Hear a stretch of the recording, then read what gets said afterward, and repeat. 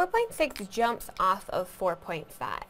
So in 4.5 we were dealing with products, and after you start practicing you can see a few cases that are special when we're looking at the products, and we're going to examine those special cases in this section because there's some faster ways to evaluate these products after you start noticing the patterns. So take these first two examples and multiply them out, FOIL them out, see what you get. So from the first, what came out? First, x squared, outer, negative 6x, inner, plus 6x, and then the last, minus 36. So when you simplified, the middle two terms were gone. The positive and the negative, they canceled out, and we were left just with this binomial, two-term polynomial. But what happened in this case? How many terms in the end were left here? So first, y squared, outer, minus 2y, inner, minus 3y, and last, plus 6. So in the end, when we combine our like terms here, we have a trinomial.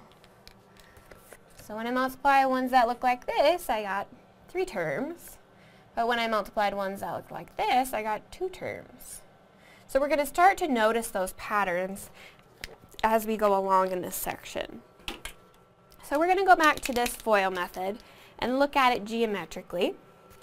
So again, I have a rectangle with a bunch of small ones on the inside. This length is C, this length is D. So together the length of this side is C plus D. And over here, this length is A, this large length is B, so if I add those together, I'm looking at A plus B. So we're going to look at the product, and we're going to examine, again, the area of each of these individual little rectangles. So we need to fill in some of the blanks. As I'm going for the area of one, I have the length, but what is the width of this rectangle? It is width A. And jumping over here, what is my width? So how long is this piece? That long piece is C, and even longer than that, the length of this one is B. Last piece that's missing, how wide is this in accordance with our picture? Length D. So let's start to build. The area of part 1. Area of the first rectangle, length times width is AC. For the second one, length A and width D. So A times D. For rectangle 3, not the triangles, length times width is BC. And the last one, rectangle 4, length times width, BD. So, what are we getting out in this case? If I'm looking for the area of the big rectangle, length times width, it's the sum of all of these little ones. So if I add all of these together, what am I getting out? So just as if I was going to distribute A times C, yeah, that'll give me my first piece, and we can see that. A times D, that'll give me my second piece, the sum of the next rectangle. And BC is my third, and BD is the last. So again, visually, geometrically, this is what's happened. When we're asking for the area of a rectangle that's composed of two binomials, we're looking at the individual little areas of every single rectangle in part. Okay, so we want to consider the product of the sum and difference of the same two terms. So I've got same term here, x and x, 2 and 2. Those guys match, but the signs are different. One of them is a negative and one of them is a positive. So what happens when we FOIL this out? Let's do it. First, I get x squared. Outer plus 2x. Inner minus 2x. Last minus 4. So as we simplify, what's going to be gone? It's middle two terms, and we're left again with a binomial. And does that match our picture from what we started with in the very beginning? Same terms, x, 6, 6, but differing by a sign. Did we get a binomial out in the end? Yeah. And what's the pattern that's coming out? hopefully you can start to see. We'll do another example. Same term, different sign. If we do first, we get 9x squared. Outer minus 15x. Inner plus 15x. And last minus 25. So the middle two terms are gone. And we're left with what? How can we describe these relationships now? What happens? We always get a binomial out when we have the same terms and differing signs in between. And how can we sum this up? Take my first term and square it. Take my last term and square it. And I always have a difference in between. So in our little box, the product of the sum and difference of the same two terms is the square of the first one minus the square of the second. And let me ask you this, does the order matter with the plus and the minus? If I have minus first and plus last, do we still get the same thing out? So let's just take a look back. Here I had plus first and minus second.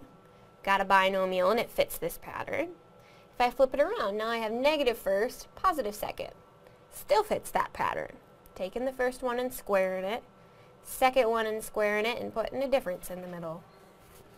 So instead of having to FOIL these out continually, we can use that shortcut, that little pattern that we notice. First thing squared minus the last thing squared. Done. So we're going to practice a few. And the wonderful part about these tricks, if you don't remember them, what can you do? FOIL it out just like normal. You're still going to get that same answer. Or if you think you've made a mistake when you're first starting to practice these, FOIL them out in the end and make sure that you do end up with the same answer.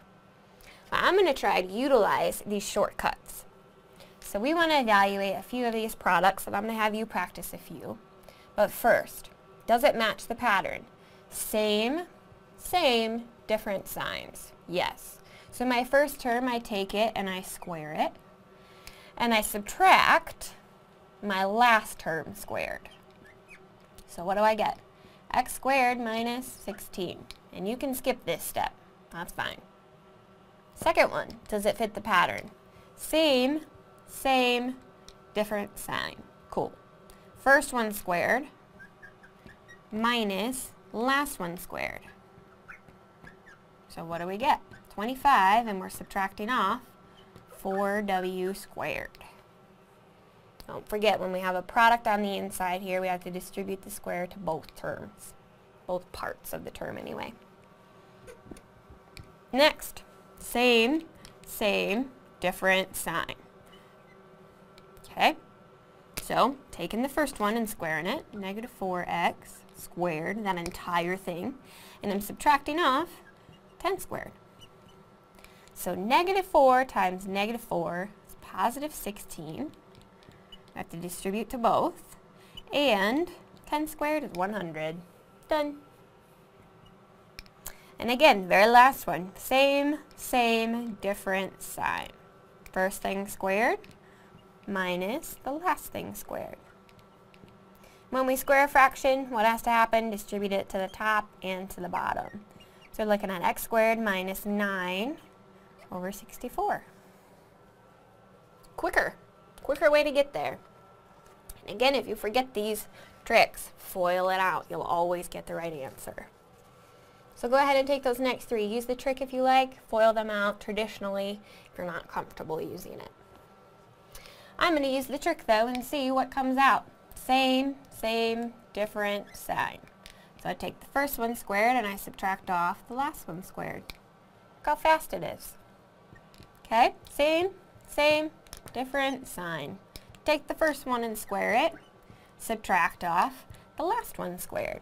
So 16y2. And last, same, different sign. First thing squared, 4x to the what power? So I'm raising a power to a power. We need to do what with that? We can write that one out. So I've already distributed it to the 2 and I got out 4, so I'm not going to worry about that. But here, I'm raising a power to a power. So I need to multiply those together. Good. Again, you can FOIL them out if you're not sure or not confident with those shortcuts.